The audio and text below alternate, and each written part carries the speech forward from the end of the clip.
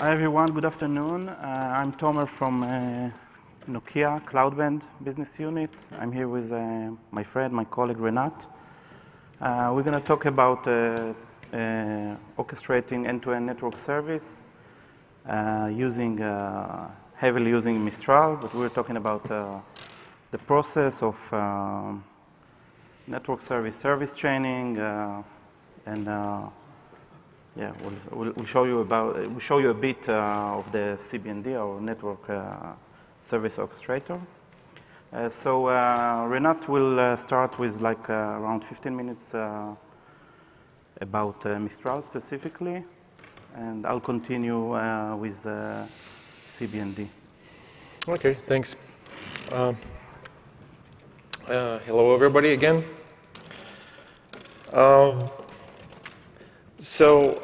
Before I get started, actually, with some details, some of you already heard about Mistral. Some of you actually attended my previous presentations at like previous summits, and a lot of things actually may sound familiar to you. But like I was asking myself today, what else am I going to tell about at this presentation? Actually, I've been asking about it myself, like during like the last week probably. And the thing is, here's the opportunity again to talk about Mistral, and I just decided to emphasize the most important things related to Mistral probably, and discuss like the importance of certain things from a little bit different angle. So because like as we keep developing Mistral, we understand that like some of the things are not so important that we thought there were. Some of they are more important, and like we have some vision, and it keeps changing. So I'll try to actually talk about it from a little bit different perspective. Like big picture, what is Mistral? So first of all, it's a language, essentially, for writing workflows. Workflow is a kind of a general term, but what specifically we call workflow is a distributed process, essentially, that you need to automate. And this is like a purely technical term, probably, but it describes what it is, I think, best. It's an OpenStack service with the REST API, of course. You can scale it, so it scales pretty well, like almost like linearly.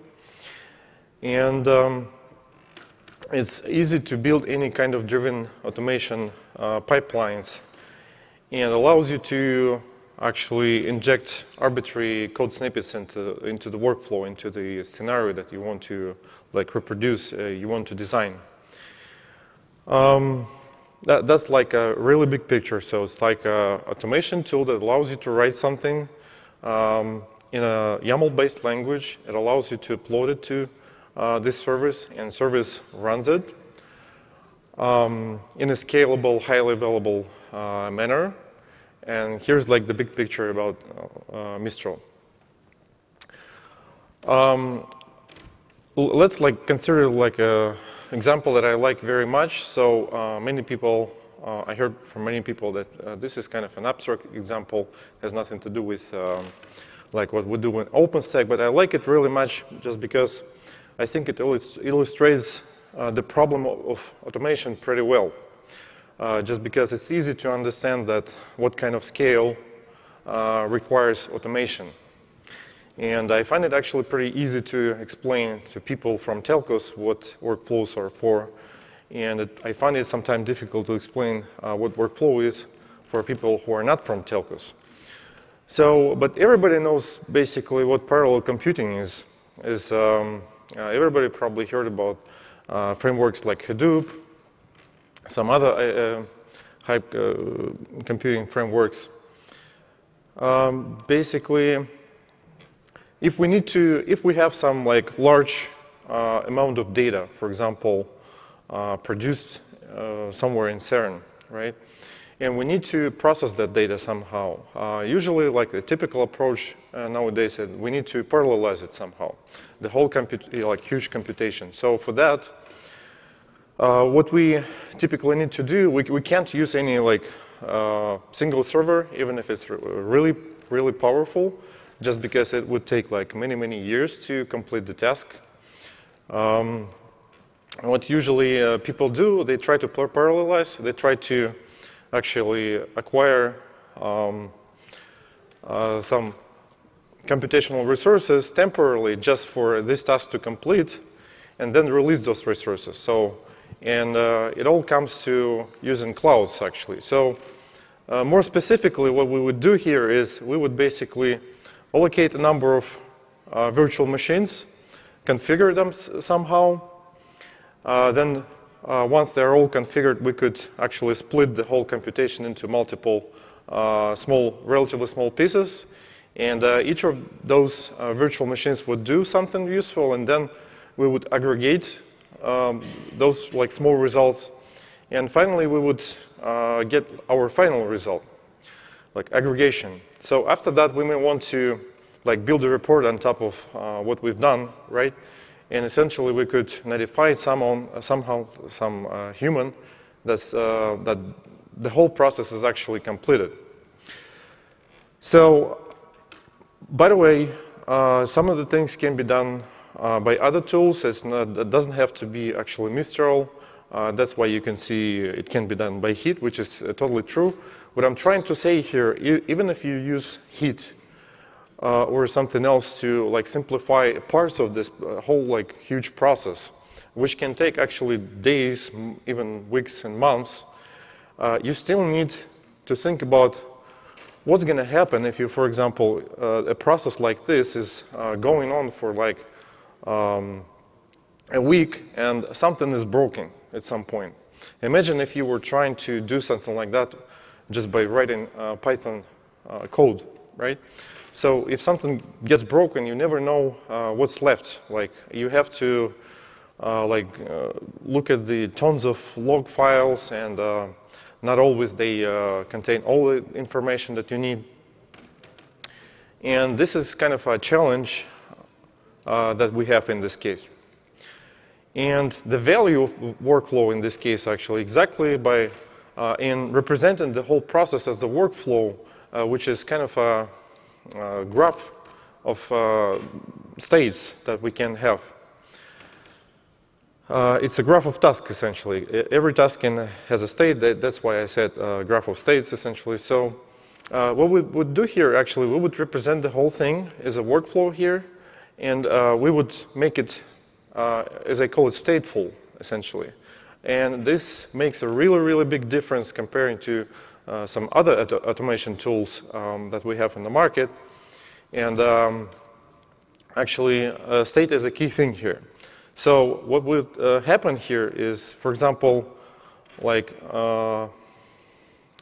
you see like these lines here, and like my virtual machines, like from number 2 to number 50 are totally configured. It's all fine, but in one of the workflow branches, we had a failure. And essentially, what workflow allows you to do is it allows you to start from the same point when you fix the problem manually. So you don't have to start the whole process again, because it's just too expensive. And that's like the value of the workflow. Specifically, it's all YAML. When you start writing your workflows, it's YAML. And this is just a quick example of like a real working workflow, actually. I'm not gonna like talk too much about the language itself, because it's whereas it's pretty simple, the discussion about the language is the whole different story. Actually, it would take like another hour or so just talking about the language itself. Even though I believe, it's pretty easy to consume it, to learn it. It would take probably like a half a day to learn all the features that we have. And by the way, simplicity, conciseness of the language was one of the goals that we had in mind when we started working on Mistral. So, and yeah, like I said before, just to summarize again what I said, state is a key thing here when it comes to describing what workflow is. It makes a huge difference because, like, one of our contributors actually on the previous session said that, you know, when you're writing a workflow, it's really not easy, just to be honest. It's much easier to write a Python script or whatever else script because a lot of people can do it really well. They have a lot of skills. So, like, from designing perspective, it's much easier to use like a general purpose language, essentially. But from operational standpoint, when you're dealing with those scripts in Python and Bash, something else, when something is broken, you're left with a mess, essentially. You have to understand what exactly is configured, what is not, actually. And the key thing here is state, exactly. So, state actually also enables asynchronous processing and, like I said, effective error handling, which I also mentioned. So, some other reasons to use workflows. Workflows, because of the state again, they're scalable. So essentially, everything is stored in some storage, and a persistent storage. And even if one of the nodes of the Mistral workflow cluster actually crashes, everything keeps working. So losing a Mistral node doesn't lead to losing a workflow, so which is also really important, and that's like totally different from running just a Python code.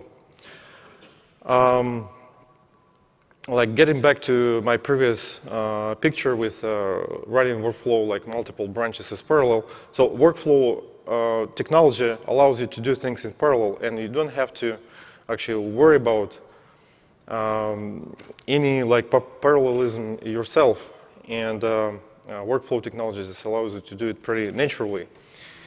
And it allows you to actually synchronize your multiple like computational branches pretty easily too. It has some certain entities in the workflow language. So like this was kind of a quick introduction into what Mistral is. I think it's enough for now. So I just want to mention a few things that we achieved in Newton cycle. I think it might be interesting for those who have been following Mistral like quite well. So the major achievement that we made in Newton cycle is performance and stability. So it's now kind of a couple of orders of magnitude faster than it was like 4 or 5 months ago. And we've done like a number of things to make it happen, just because for our use cases, and Tomer is going to tell about it more, like it's really critically important how the performance actually, how reliable it is and how fast it is. So some other things that we've done, and it was also requested like a long time ago, is multi-vim support, thanks to our Hungarian team. And so essentially what you can do now, you can have just one Mistral installation, and it can work with multiple clouds at the same time. So what's actually missing right now, to be honest, is you can't have workflows that involve like multiple clouds within one workflow, but you can run one workflow on this cloud and another one on that cloud without like reconfiguring Mistral at all. And it's like critically important too for some of the use cases that we have at Nokia. So we also have now integration with Keycloak authentication server. So instead of Keystone, we can use Keycloak. And now we can use Jinja 2 as an expression language for those who don't like YACL or like can't use YACL for some reason. Jinja is like a known expression language, and you can use it. Yeah, like I said, multi-vim support is was one of the critically important features that we needed to add actually into Mistral. So it's kind of a small illustration for that. As far as what we're going to do next, like around Mistral development, what we are really missing, I believe, is some kind of visualization of the whole framework. So primarily, people are interested in seeing some visualization for how the process is actually running. So if you started something and it takes long to complete, like days, it would be really, really cool to see it visually so that you see what's completed, what's not, what's still in the plan and stuff like that. So we also want to make a lot of usability improvements, and we're now designing like new version API and command line interface, but like don't mix them with language itself. So language is kind of stable, so we're not going to do any like non-backwards compatible changes. And we also need to improve scaling, because right now it works like really fast with one node, but we have some limitations when it goes to using like multiple engine nodes. That's pretty much it, I think, in this part. And here's like a list of like achievements in terms of who uses Mistral in something real. So you can see a list of like usages, real usages, and this is like a very small part of the whole list that we have in mind actually. But those are like general use cases that we're kind of proud of. So I think this part is over, so I can hand it to Tomer. Yeah. Thank you, Renat. Okay, so I'm going to talk about CBND, our NFV orchestrator. What we see here is the Etsy NFV Mano architecture. So basically, on the top, you can see the NFV orchestrator. This is what we are doing, actually. And NFV orchestrator talk to mainly with the VFA manager. That's the actual manager that manages a specific VNF. It needs to talk to the Vim itself, mainly for networking purposes. It has a network service catalog. And of course, it's an orchestrator. It can orchestrate the whole network service. So in Cloudband, we have mainly 3 products according to this architecture. So the product that I'm working on is the NFVO, which actually automates all the operation related to a distributed multi-tenant, multi-vendor network service. We have the CBAM, which is Cloudband Application Manager. That's the VNFMs. And we have the infrastructure, which is CBIS. That's actually the Vim based on a Red Hat distribution with additions. But the NFVO itself is not limited to CBIS itself. It can work over any infrastructure, any Vim, not necessarily OpenStack, and it can talk to any VNF manager in the market.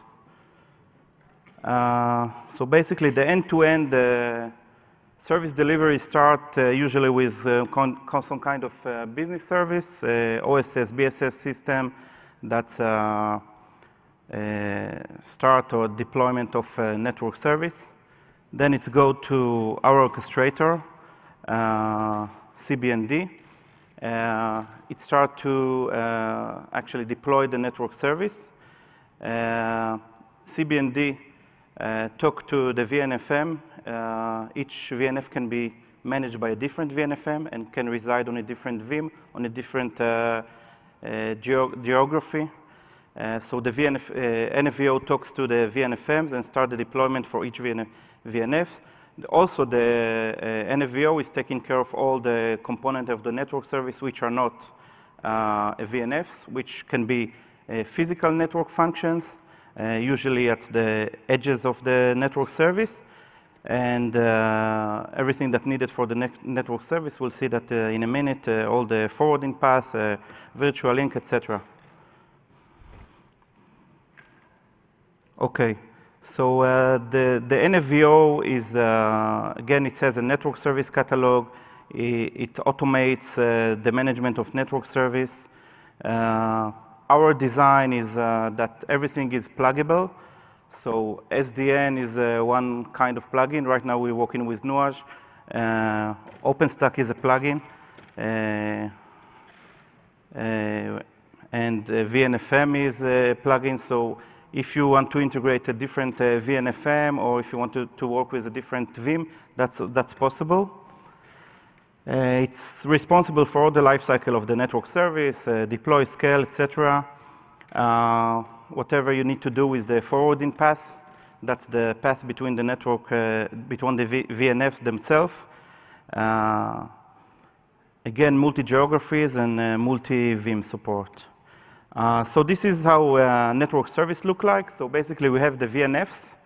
Usually on the edges, you will see PNFs also, which is physical network services.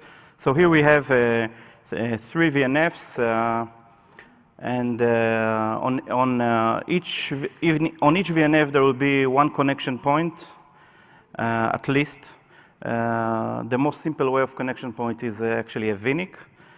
And there are virtual link, which are the logical connection between the VNFs. And there is the forwarding graph, which is actually a definition of the traffic flow between the different VNFs. Forwarding graph can be based on, let's say, on the port. So if you have, let's say, port 80, you want to route the traffic through a load balancer or firewall. And if this is a spam filter, then probably the port will be different. And also it can be based on a business policy, like what the customer paid for and what services were purchased. So the terminology, TOSCA, I believe some of you are familiar with that. TOSCA is a topology and specification for cloud application. It's built in, it's written in YAML. NSD is some kind of, it's a network service descriptor, and basically it's a TOSCA template packed in some kind of, it's called CSAR, Cloud Service Archive. So it's basically the template itself with some kind of descriptor. So what we do in a Cloud-Based Network Director, what's our flow? So basically we start with a TOSCA template. We know how to parse the TOSCA template. We know how to process. We know how to, actually we have a very complicated parser. We know, we understand all the relationship, the interesting function. We do a lot of validation on that. Once the TOSCA template is parsed and done, when someone starts to deploy a network service, then we build something called an operation execution graph. This is a graph that's based on the TOSCA interfaces and operation inside the TOSCA interfaces. I'll show you a few examples in a minute. And probably the most important thing is the Mistral workflow, which is actually, we generate code, we generate Mistral workflow, and from that point, from the point that the workflow are ready, we just let Mistral do everything. So, including our own housekeeping, like creating jobs in the system, updating the status.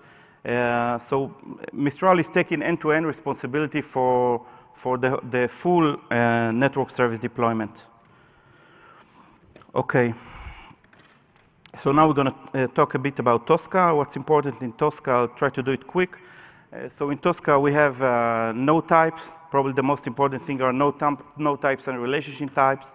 And the instantiation of node type and relationship type are actually node template and relationship. So, for example, node type can be TOSCA node compute, and the node template is actual compute you want to boot with the name whatever compute one.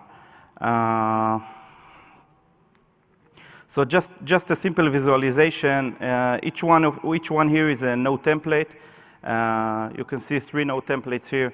I took it from the TOSCA document. So there are 3 node templates here. You can see that each one has properties.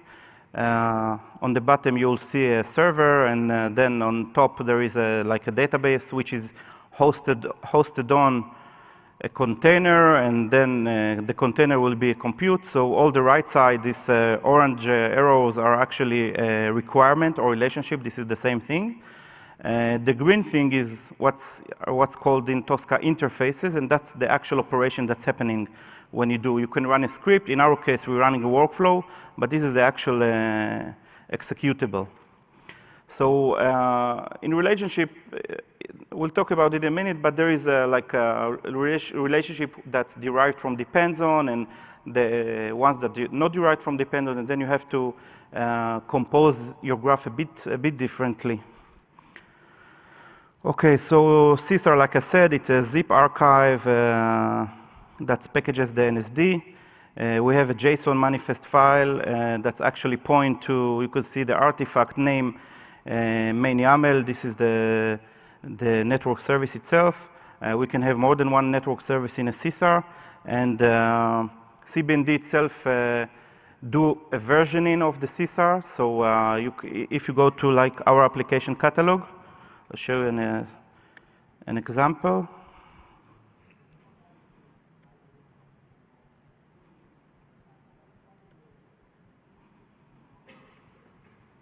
So we have an application catalog here, and you can see that, for example, for this specific network service, there were 3 versions. You can download the NSD, upload new one, updates, whatever you want. So that's for the CSAR. So if we're talking about TOSCA interfaces, so basically what's important is that for each node type, there is an interface called standard. For each relationship, there is an interface called configure. So when we're talking about deploy, for each node type, there is a 3 operation, create, configure, start, the one on the left, most left and right. And each relationship between them create another 7 operations that can be implemented or empty. That's the standard interface, essential normative operation that TOSCA nodes may support. I must say here that probably most of the, not most, but part of the operation are not always implemented. So if you want to create something, let's say I want to create a database, so maybe the create will be with some kind of script or workflow. The configure sometimes may be empty. And the configure itself, which is interface on the relationship, give you another set of operation. So this operation cover deploy and undeploy. So just a small example. This is something with the execution graph that we generate. There are 3 nodes here, and with depends on relationship between them, and we take this and we take all the operation from the nodes themselves, and we build some kind of execution graph. So this execution graph is actually, you can see there is a firewall, anti-DDoS VNFs, and what we are doing in each operation. So we start with creating them in parallel. These two anti-DDoS and anti-spam, and the firewall has no dependency between them, so they can go separately without any dependencies. The other one, the anti-spam, depends on the firewalls, so they need to be executed one after the other. So this is one example. This is a different example when there is no dependency, so things can be done in a better degree of parallelism between them. So that's our execution graph. I want to show you something like a typical network service can generate a graph in a size of this. So the graph have a lot of nodes. After we generate that, we're doing some other process to remove all the empty ones, but it's quite heavy graph, and you can think that if you've created your own node types, or if you've implemented all the interfaces, all the operation in the interface, then Mistral gonna work really hard.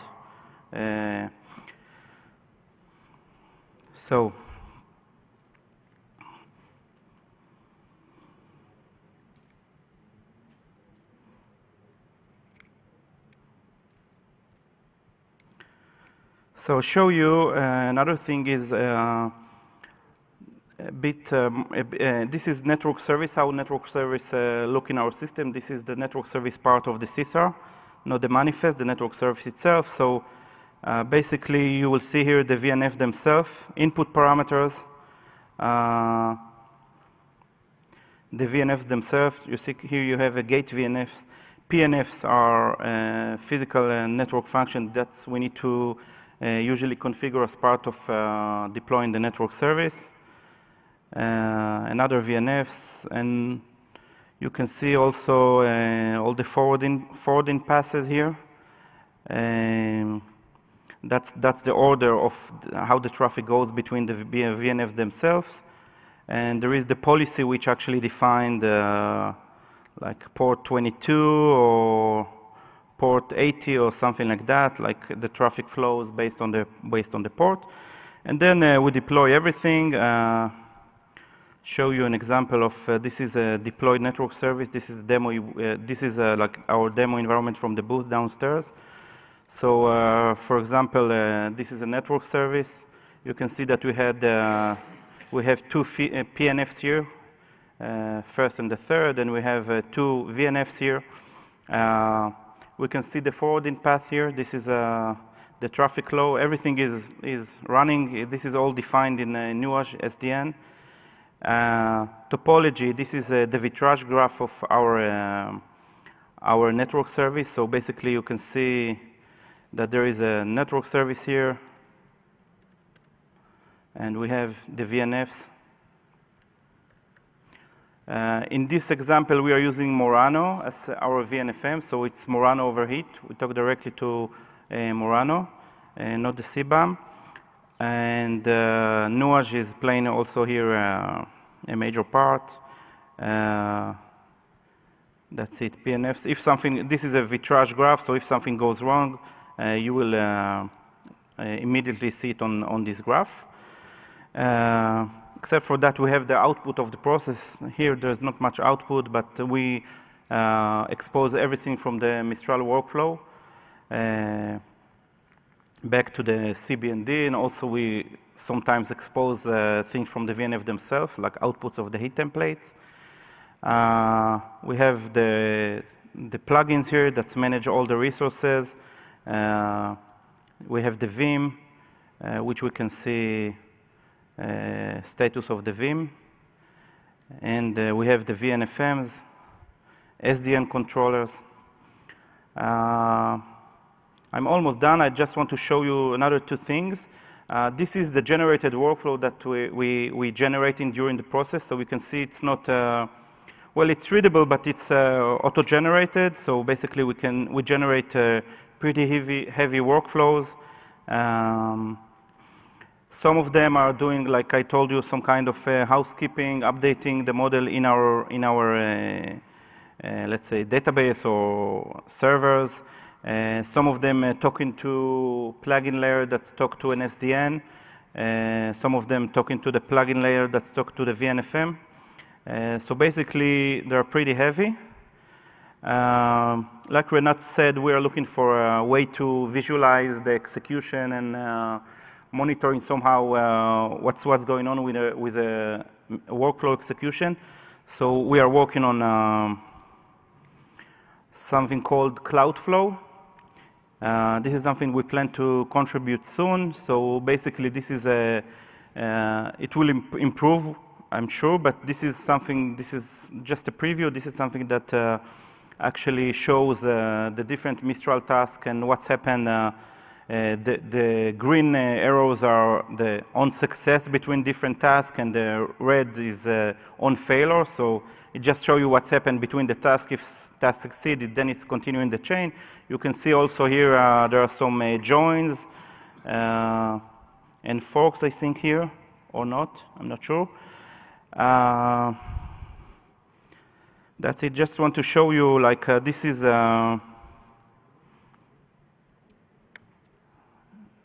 Mistral workflow list. Sorry. So if we look at Mistral workflow list in one of our test machine, so basically we have, let's say, the top 10 or 12 of what we call built-in workflow. So we have like a set of workflow that we actually ship with the product, which is to create a network resource, to create a VNF, to delete a VNF, and then all this bunch of workflow after that is the generated one. And there is no problem if you want to upload your own workflow to the, as part of the CSR upload, you can upload your own workflow. Let's say you have a new router that you want to configure, and you can supply Mistral workflow for that, then you can do that. A typical network service deployment generates a lot of load on Mistral. So like Renat said, we did a lot of performance improvement on that. That's it. I'll finish here. I'll give 5 minutes for question if someone has any. Yeah, I have a question regarding support of the multiple infrastructure managers, multi-VMs, in Mistral. So deployment-wise, do you have to install Mistral on each VM, or it's sufficient to have it installed on, let's say, master region, and then it will talk to the other regions? The question is about Mistral itself. You're right, it's Mistral, not the CBND. The multi-VM, if we need Mistral on each of the VMs.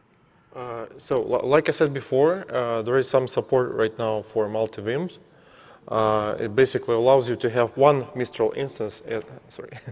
One Mistral instance, and you can actually work with multiple VMs. But the only limitation is when your workflow is running, it cannot include like calls to different VMs within the same workflow.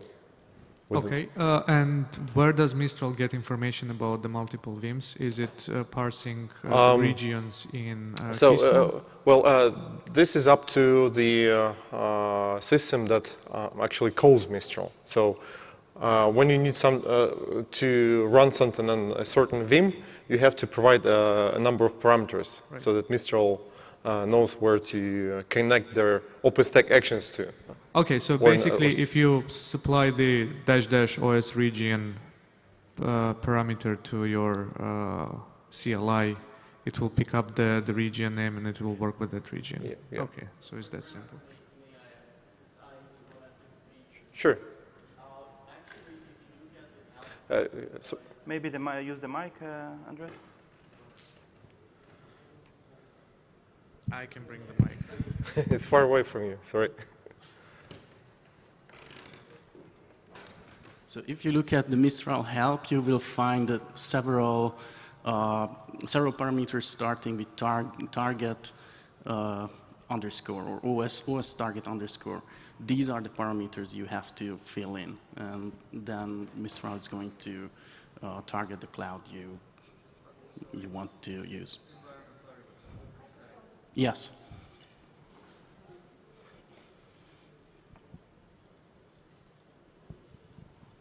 Thank you. Okay. So thank you all for coming. Thanks. We'll be here if you have any questions.